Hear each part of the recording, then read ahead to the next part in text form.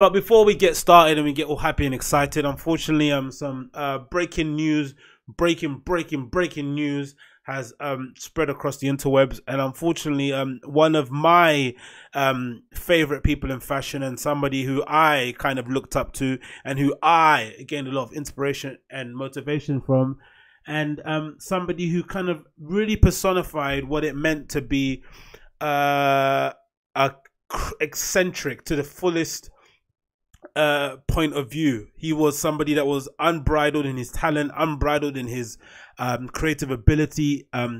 He was probably the best giver of interviews ever that exists in the creative field, and generally an all-around legend. Karl Lagerfeld unfortunately has passed today at the age of 85. He was at the helm at Chanel and Fendi and a few other projects that he had underneath his belt. He was the true antithesis of a Renaissance man, a polyglot, whatever you may call multidisciplinary geniuses. And just in general, just somebody who I immensely looked up to just in terms of being a creative powerhouse. Again, I think I mentioned a few times on this podcast that my introduction to fashion was quite weird. I didn't come into fashion following avant-garde designers like Comme des Garçons, like Ray Kabukiwa, Comme des Garçons, or Maison Margiela when that was going on at the time, or Helmut Lang. I didn't get into fashion that way, or even with Raf Simons.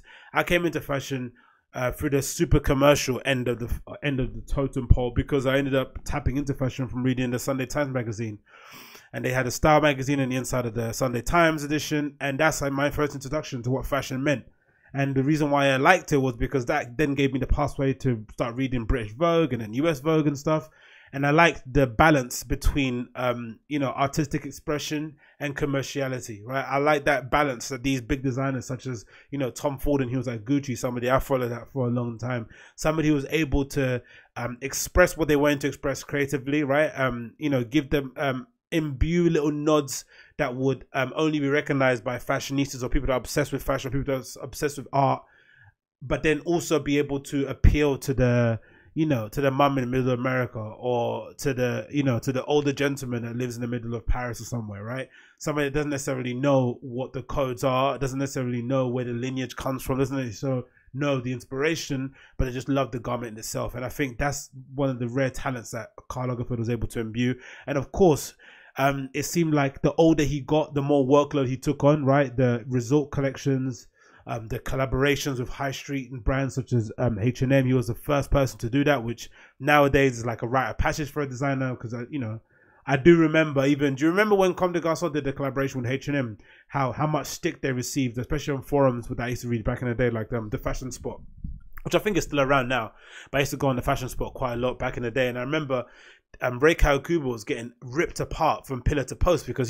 she was somebody who was vehemently against fast fashion at the time, right? She kind of adopted quite a few strong stances when it came to wastage in fashion, and a lot of political opinions that kind of went against her decision to kind of get in bed with H&M and do a collaboration with them. But of course, the kind of long-term goal of that collaboration was to, in general, like get the public aware of what Comme des Garçons were doing, so that when Dover Street Market took off and started becoming this multi-label platform that loads of brands could come then and go on top of, customers will be familiar with the brand. So the idea of kind of marketing your brand by doing these high street collaborations is something that was new, but Karl Lagerfeld knew that was something that he needed to tap into, and essentially he turned himself into, he kind of was able to reinvent himself off the back of that collaboration, and reintroduce himself to like a whole different group of people who never knew anything about him. So much so that in his later years he did the recent documentary, actually, that's on Netflix. I recommend you check it out. It's called 7 Days Out, and it follows a bunch of people, a bunch of kind of individuals from their varying fields, such as chefs and whatever they may be, and they are building up to present something, whether it's a dinner, whether it's a fashion show, and it kind of goes through the entire process of the build up towards the final event. And it's very eye-opening, and again, it's something that only came about during, it's something that's only been shown now during his later years. So it seemed that the older he got, the more projects he took on, the more things he was doing. And then through those projects he was doing, he was getting himself a new audience. He was exposing himself to new people who were just fascinated with this older gentleman who was able to work so tirelessly all around the world, on various different projects with various different people and various different demands, but still remain quite free. That was a weird thing. Like, it never seemed like, even though some of the, later designs were not necessarily people's favorites and people had a lot of things to say about whether or not they liked him or not, you can never argue that he was doing anything for just the sake of doing it. Everything seemed like he was doing it for a purpose. There was an idea behind it. There was a freedom about it. He seemed creatively free. I'm not sure what's happened behind the scenes, but it didn't seem like he was beholden to the sales figures that were going on in his house. He kind of just did what he did and hoped people kind of resonated with it. And for the large part, they did. You think about the fashion shows he did, the spectacles that happened, especially towards the end of his time at Chanel. The fact that some of his fashion shows will cost his one fashion show will cost more than the whole operation of one fashion brand on the up and up. Just in general, just a complete freak of nature, and somebody with all respect being said. And some of my favorite quotes from Karl Lagerfeld I just pulled out here that I want to read out to you. One is, "There is no secret in life. The only secret is work. Get your act together, and also perhaps have a decent life. Don't drink, don't smoke, don't take drugs. All that helps." Because again, I think there was a time where, and this comes in the face of, this really kind of rankles against what a lot of these kind of newer designers are kind of complaining about. Because there are some valid complaints when it comes to the beast that is the fashion industry, the demands it puts on young designers, the needs that they have to meet, the fact that some of these designers are coming into it really young, like somebody I profiled the other day, Grace Wells Bonner, is only 28 years old, right? Somebody like her being kind of thrust into the limelight and being told to take over this big house and all the demands that come with it. It's a lot to ask, right? But there is also a part of me that kind of thinks that from most of these guys that came before these young designers have had to put up with as much pressure, if not more.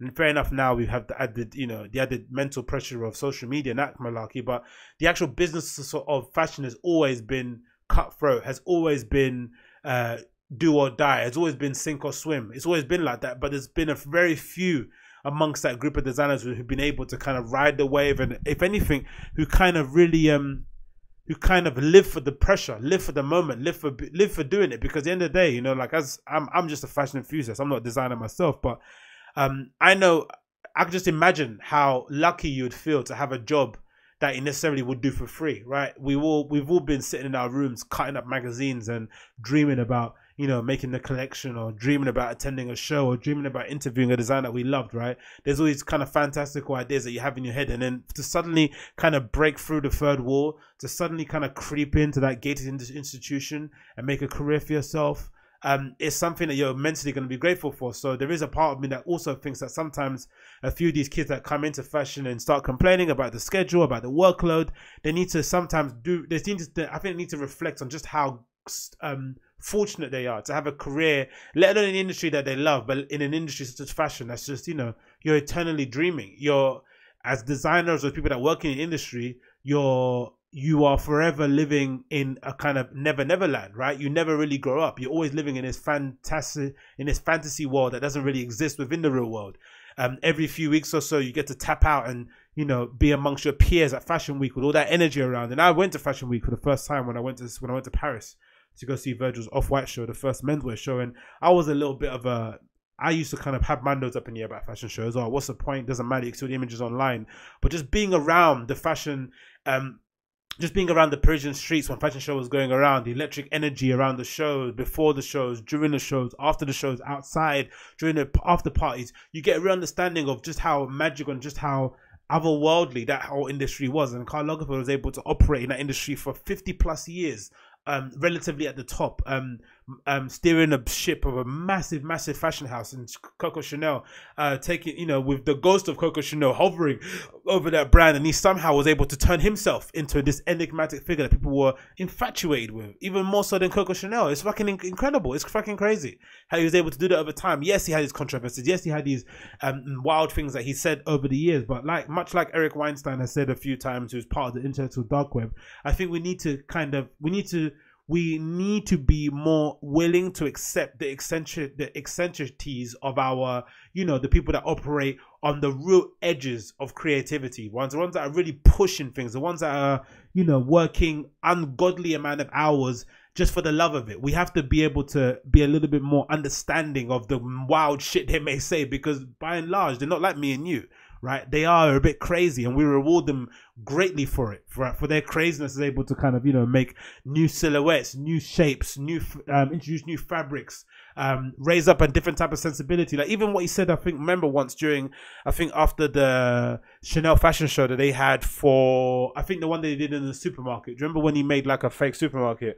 And you could essentially, I think after the show, he allowed everyone could just take whatever they wanted from the shelves, like a Chanel branded fucking lemonade and shit like that, right?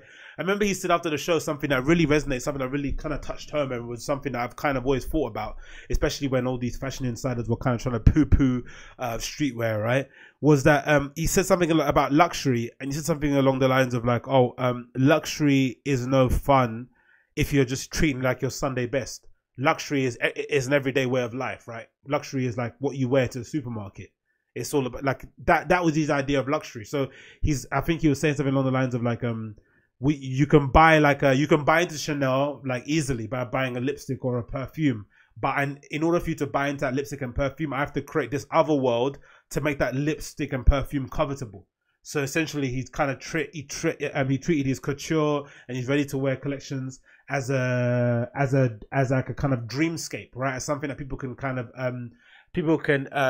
what's that word called? Can lust over, right? They can dream about one day affording. Like how many girls have you heard say one day they want to be able to afford a real Chanel bag, right? It's that idea of creating this collection that stirs up that feeling inside of you, so that you'll then be more willing to buy a fucking £30 lipstick, right? Because you're going to feel like you're buying into the brand. And then the hope is over time, as you rise up the financial stakes, or you get better jobs, or your situation changes in life, you can then start affording the other things. And then essentially Chanel becomes a legacy brand, much like Coca-Cola, and all these other things, just becomes a brand that you are always associate with luxury. But I just love the idea that he said that luxury isn't your Sunday best. Luxury is wearing that shit every single day. And I love that. That's something I've always kind of adopted in terms of the clothes that I wear, or the things that I buy and how I kind of wear them. I don't treat anything with any kind of special right? I hate having shiny clothes, for instance, right? I purposely wash things a few times before I wear it, so it gets the kind of like,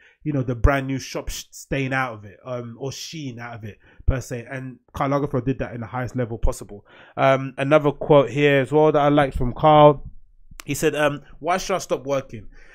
He mused to anyone who dared breach the subject of his retirement. If I do, I'll die and I'll be finished. And I think that idea of working until you die was something that's only been accepted in the kind of current conversation, I think, of a few years ago. Because I remember there was a time, especially, I think it might have been, unbeknownst to him, it might be a consequence of Tim Ferriss's book, The 4-Hour Workweek, where everyone was trying to find a hack or a cheat code that would allow them to work as little as possible and then enjoy, I don't know, whiskeys on a beach or some shit, right? No one wanted to work more than they had to. But then I think in the last few years, what's happened, I think with the advent of hustle culture, which has been something I've been a big fan of, I think out of the negatives of hustle culture that people don't like, I think the positive hustle culture have also kind of sprung up. And the positive hustle culture is that the person that's beating the drum of like work all day, work all night, sleep as little as you can and do the work, what they're actually saying is that I can sleep for 4 hours a night and I can work all around the clock because I'm actually doing something that I love, something that I enjoy. So to me, it's not work, right? And that's something that's very foreign to most people that have an everyday job, right? For the most part, most of your friends, or most of the people that I know, most of the people that I hang around with, for the most part, to take a title off of Gruber's book. I forgot his first name, but some surname Gruber. Most of us have bullshit jobs, right? The jobs that we're working at don't necessarily, if we didn't turn up tomorrow, the world wouldn't crumble, right? Our company wouldn't cease to exist. We do jobs that essentially are there just to kind of keep the train moving along, right? If you kind of leave, someone else will kind of slot back in and do your job easily over the period of 2 weeks in induction. And for the most part, we're working in this place just to make sure we have clothes on our back, roofs over our head, and food in our bellies, which is all well and good. But I think the hustle culture guys and girls were really coming at odds. There was a big clash happening with the general public because we could never in our heads, the general public, right? You could never in your head kind of rationalize how somebody could work a job that they actually loved. It didn't make sense to you, right? It's like, what the fuck? How does that make sense? Especially when it's their own business, it's an entrepreneurship. Be like, oh, if I had my own business, I wouldn't be working all day. I'd let someone run it and I'll be, enjoying cocktails on the beach, right? That's the idea that you have. But actually what happens is that, from reading what these people say, and someone like Karl Lagerfeld saying here, what happens is that eventually, once you start working on something that you love, that working for something that you love is actually what's giving you a reason to get up in the morning. That's giving your life purpose. And all of us human beings, wherever you are, whatever denomination you may be, whatever race, creed, socioeconomic level, whatever it may be, we all want to have a purpose. We all want to feel belonging. We all want to feel like we matter, that we have something that we're doing, whether it's kind of looking after children, whether it's helping out people. We want to feel like we're doing something that gives us a reason to be awake, that gives us a reason to wake up in the morning. And sometimes finding your passion and being able to and getting paid for it is one way to do it. So then when someone like Karl Lagerfeld says, when someone like Karl Lagerfeld is asked continually, when will you retire, to him, it's kind of, it seems like a bit of an affront of like, as soon as he hears retirement, he hears death. Because he can't imagine himself not working. The only time he can imagine himself not working is when he's dead. So essentially that kind of way of thinking was something that was definitely a mind-blowing thing for me at the time. Because again, like I said, I've always worked in jobs where I've always had in the back of my head that I don't really like where I am, and I'm just doing this for the time being to get to where I want to get to, right?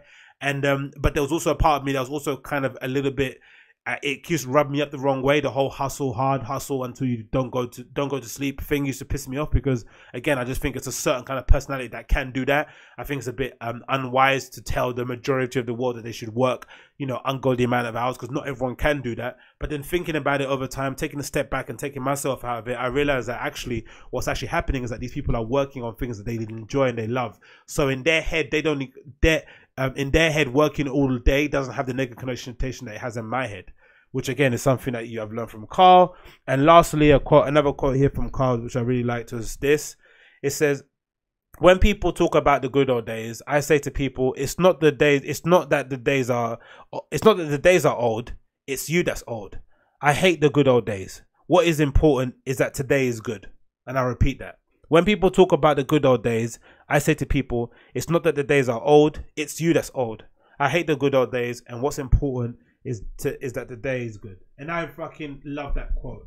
I fucking hate nostalgia. I am a big hater of nostalgia. Nostalgia is one of the things that I hate most, and it's one of the things that always kind of gets drawn, and it's kind of constant source of inspiration in fashion for the most part, right? Everyone's always referencing stuff in archives and taking stuff, and sometimes in fashion it can be done in a good way, in a right way, right, where you can kind of take on themes and certain topics that I'll talk about in the archive, or shapes or tones or whatever it may be. But sometimes it's so copy and pasty, the referencing in fashion, it can really rub me up the wrong way. And in general, just in everyday society, from Flashback Fridays to to Throwback Fridays to whatever, everyone's trying to remember the good old days when they were a particular kind of person. And for me, I think there's no better time than right now, right, in this current moment that we're in. And for someone like Karl Lagerfeld to say that, to adopt that kind of way of thinking, is incredibly admirable, because he could easily, if he wanted to, probably with his eyes closed, design tens of thousands of collections referencing stuff that he's done in the past, not even referencing stuff that other designers have done. Because that's another thing that he also was very adamant to do, was he kind of, he made sure he limited his fashion exposure and kind of tried to only reference things that were going on inside of his head, right? It's like similar to like sampling and hip hop, right? He tried not to tried to make his own beats from scratch, right? And it showed in his work, right? Sometimes it showed for the worst. It kind of looks a little bit tired and a little bit repetitive, but sometimes it showed for the best, where he was able to kind of really, talk about things that no one was talking about at the time and make them, pop. And again, I just think it's an admirable point of view to adopt, and something that I think he purposely gave himself challenges and hurdles to overcome, because essentially he was working, at the House of Chanel. He had an untapped well of resources that he could like plug into, but he always gave himself these little hurdles he had to jump over in order to kind of work really well in terms of even the sketching thing, which is another thing that I was a big fan of. He was actually an ardent sketcher. He sketched all the time, which is something that's been lost nowadays in fashion. There's loads of designers that always come. There's there's thousands of designers that come out and say they don't sketch and they just do everything on the body. You know, it's kind of as a kind of reaction against the traditional fashion practices. But in general, I just think he was an absolute powerhouse. Somebody that will be greatly missed, I think, in the entirety of fashion. And again, I just don't think we're going to see another guy like him ever again. I don't think we're going to be able to see somebody who's going to be able to steer such a ship and appeal to the geeky fashionistas like myself and your average everyday woman on the street. I don't think we'll ever see that ever again. But yeah, R.I.P.